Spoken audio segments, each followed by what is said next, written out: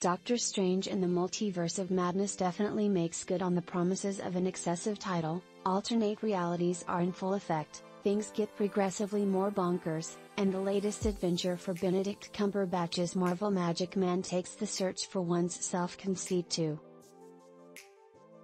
Director Sam Raimi, the man responsible for a couple of Spider-Man flicks as well as the iconic Evil Dead franchise, brings elements of each to the superhero sequel. Out of 4, rated PG-13, in theaters now. Madness won't give any young Avengers fans lasting nightmares, but the dark horror fantasy goes to some creepy places visually, with sinister delights sprinkled amid the more expected events of an overstuffed Marvel project.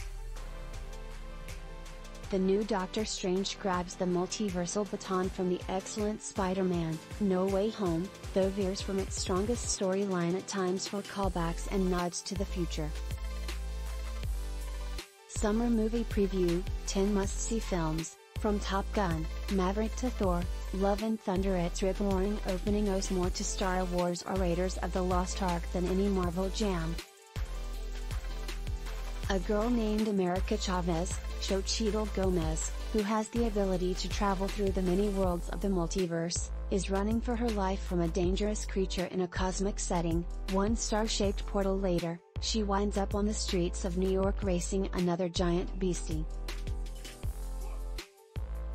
Stephen Strange, Cumberbatch, and his sorcerer pal Wong, Benedict Wong, enter the fray to save America from a gigantic B-movie monstrosity going to town like it's the 1950s again, and afterward, Strange finds out that a dark force is trying to kidnap America and take her powers. To help protect America, Strange reaches out to Wanda Maximoff, Elizabeth Olsen, the powerful Avengers witch who had Thanos shaking in his boots for a quick spell.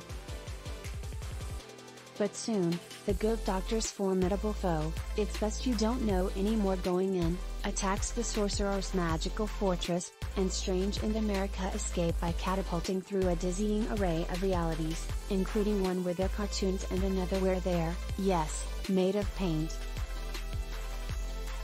It's a way-trippy start to the fussy sorcerer and teen girl going from reluctant pals to growing on each other, and Strange figures the best way to win is to find other versions of himself while dealing with friends, enemies and everybody in between. Elizabeth Olsen, Avengers star, talks getting witchy again for Doctor Strange 2. Unlike the recent Shang-Chi and the Legend of the Ten Rings or Eternals, Multiverse of Madness isn't built for the casual Marvel moviegoer.